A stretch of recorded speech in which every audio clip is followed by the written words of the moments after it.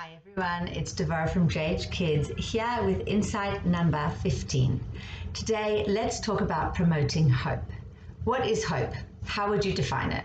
Have a think through these questions, either jot them down on your own, discuss it with your partner, or come together as a family and discuss how you see this word, the word that we use often. I hope you have a lovely day. I hope the email finds you well.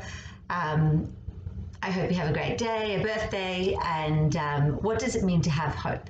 What are the benefits of having hope?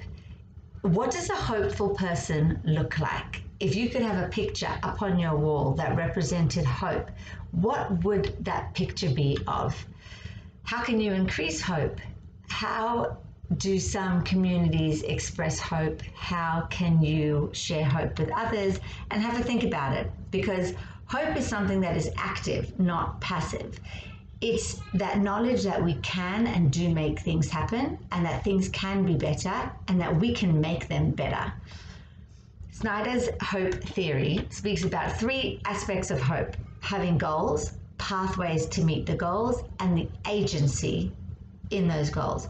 Now, I could make a 15-20 minute video. I could run a whole discussion about hope in the long term, but I really want to hone in on hope amidst a crisis, which is what many of us are experiencing now. But just to give a quick example of what it may look like with the three steps, a goal for your child may be that they want to buy a specific game at the toy shop.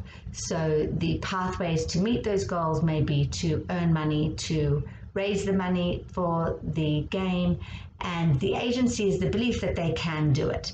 And as parents, we want to support their goals. We want to show them that there are many different pathways. One may not work for them. When it doesn't work for them, then they come to us, and instead of giving them the answers, we encourage them to find answers for themselves.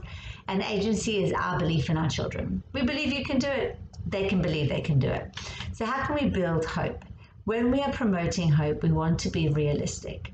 We don't want to tell our children that next week their birthday party is going to run as planned, but we do want to tell them that we're going to get there. There's going to be a time, hopefully in the next week, in the next few weeks, or next month, where you will go to school again and see your friends again.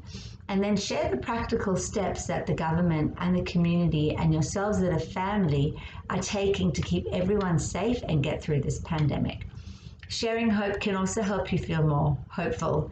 So what are ways that you can share hope in a lockdown? Pick up the phone, call someone close to you, call a grandparent, nominate someone to receive a balloon through GEMS, write cards for the elderly and have them dropped off at an aged care facility, make cookies and drop them at your neighbor's door. Let me know what other ideas you come up with. What are some hopeful things you can say to yourself?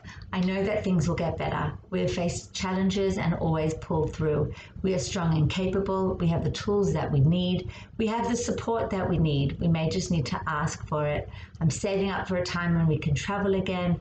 I'm not currently employed, but I will be again. And these are the steps I'm taking to get there and to see this through. If hopelessness kicks in, pick up the phone and get some support from someone to see you through. Look for hope in your children. They often see such a bright reality and a brighter future. Remember, you have a 100% track record for getting through each day so far. You are safe and you have the tools within you to face this. This too shall pass. See you next time. Bye.